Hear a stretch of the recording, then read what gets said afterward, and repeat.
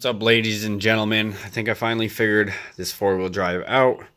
If you watch previous videos, you've probably seen what's been going on. So anyway, I replaced the magnets and I was still having some issues. It's really hard to explain with it all off, but gap is definitely everything. So you put the new magnet in, and then there's like a race cover.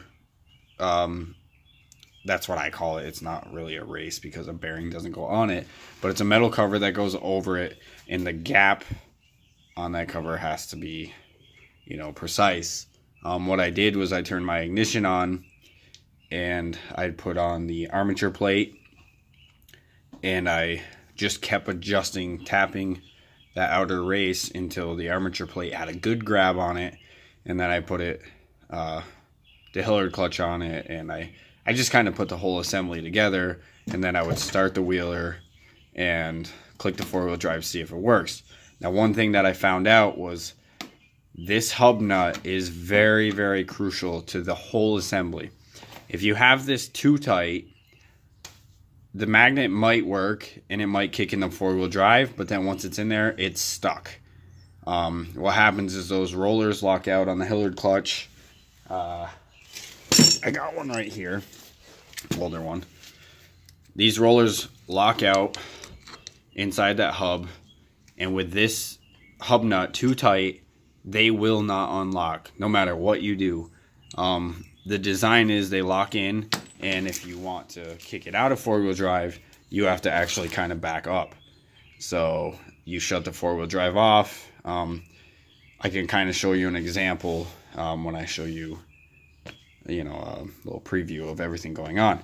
Now, the other thing is, if this nut is too loose, then what happens is there becomes a gap in between the armature plate and the Hilliard clutch, and then it scores it up like this. You see that cut in there? That is not supposed to be there. So, like I said, this is very, very crucial. Can't be too tight, can't be too loose. From what I was told, and what I'm learning is it's pretty much finger tight is where you need it to be without any play, because you don't want to ruin any of the bearings inside. So, all being said, I'll give you guys a little example of how this works. I'm going to start the four-wheel drive, start the four-wheeler. Of course, I left my ignition on last night, so it might not start. Hopefully it does. There we go. So right now, the rear tires are spinning. None of the fronts are spinning. Here I'm going to click the four-wheel drive. Boom. There it goes. So both fronts are now spinning.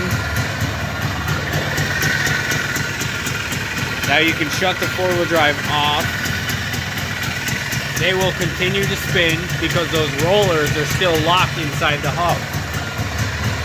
So what needs to happen, as I said, if you're actually driving the wheeler, you're going to have to back up. But in this case, I can just spin it backwards.